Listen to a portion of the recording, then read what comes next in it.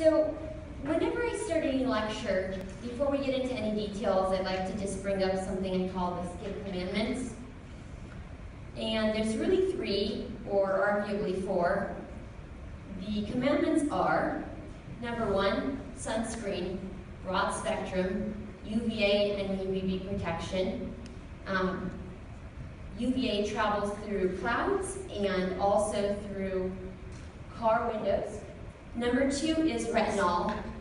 Any type of retinol is healthy for the skin, helps turn over cells, and should be used accordingly, not during the middle of the day. And number three is antioxidants. So whether it's your dietary intake or a topical antioxidant, it's important. And the fourth one is a full body check by either a board-certified dermatologist or a competent general doctor, or whoever you're comfortable working with. So, with that being said, let's move forward. So, when we talk about damage, photo damage, skin cancers, how you'll fare out in the sun, there's Fitzpatrick types. There's type 1 through 6. And a lot of providers are under the impression that we're referring to just your skin color. So type 1 would be a patient who always burns, never tans. Type 2 always burns, sometimes tans. Then it becomes type 3, sometimes burns, always tans. That would be someone like myself.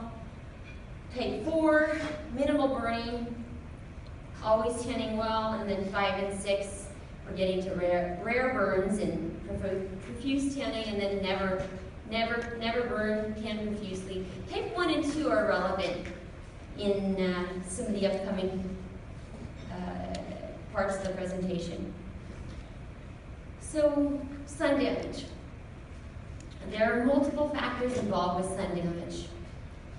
Skin type, particularly skin types 1 and 2. Cumulative sun exposure. So, the largest amount of sun exposure that patients accumulate is before the age of 20. So it's about 80% of it. So cumulative sun exposure is a big factor in sun damage. What's done is done. The intensity of the sun intensity is greatest between 10 and 4 p.m., 10 a.m. and 4 p.m. The age of exposure we already discussed, and unknowns. So would we qualify as evidence of sun damage?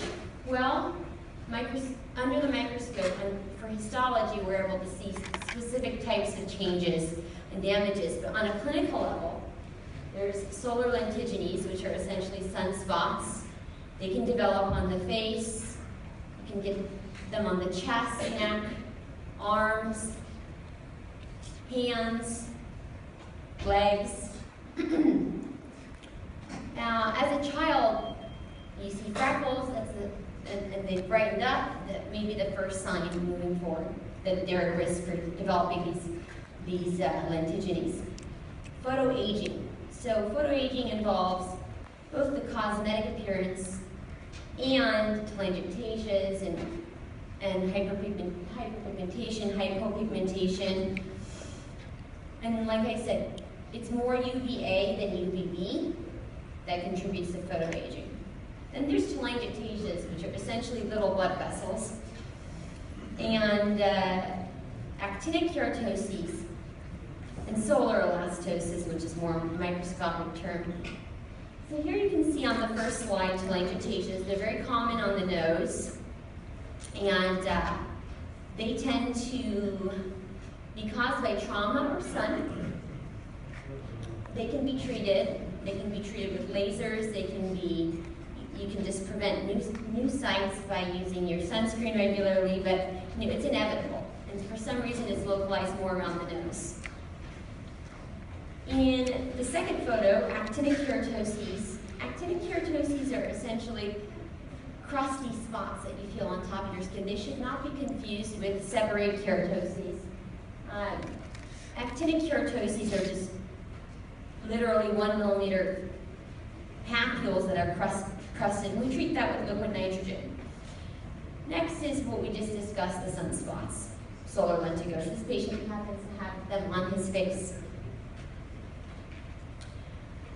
So, moving along, we talk about types of skin cancers. For all intents and purposes, there's 3 main types of skin cancers.